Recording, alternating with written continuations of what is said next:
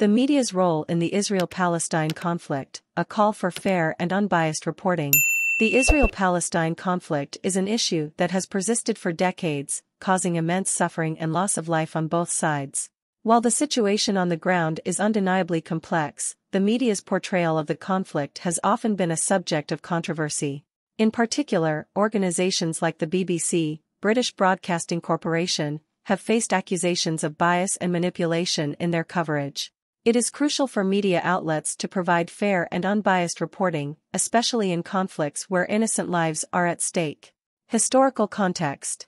The conflict between Israelis and Palestinians dates back to the mid-20th century. The establishment of the State of Israel in 1948 resulted in a significant displacement of Palestinians, an event known as the Nakba or catastrophe.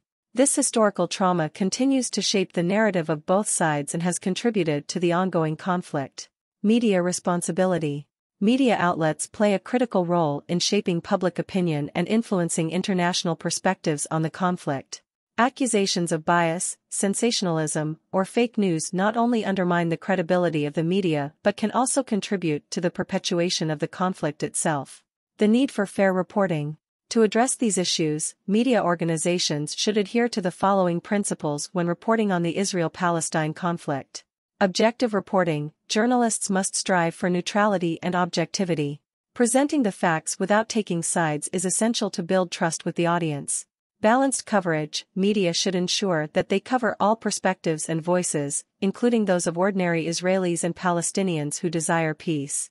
Contextual information. Providing historical context is crucial for the audience to understand the roots of the conflict.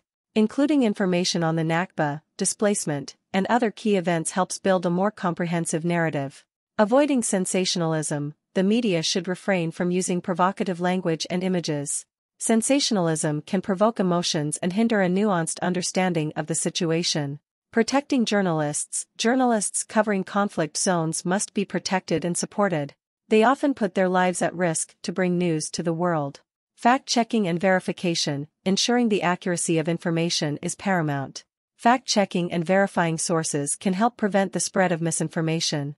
Media accountability. While media outlets should strive for unbiased reporting, accountability mechanisms are essential. Independent bodies, professional associations, and the audience themselves can hold media organizations accountable for their coverage.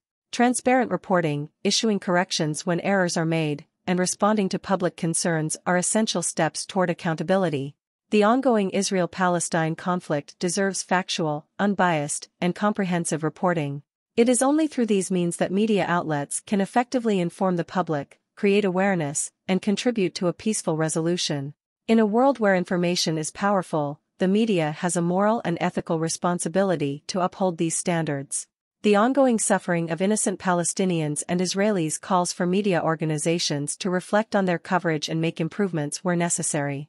A fair and unbiased approach to reporting is not just a matter of journalistic ethics, it's a vital contribution to peace and justice in the region.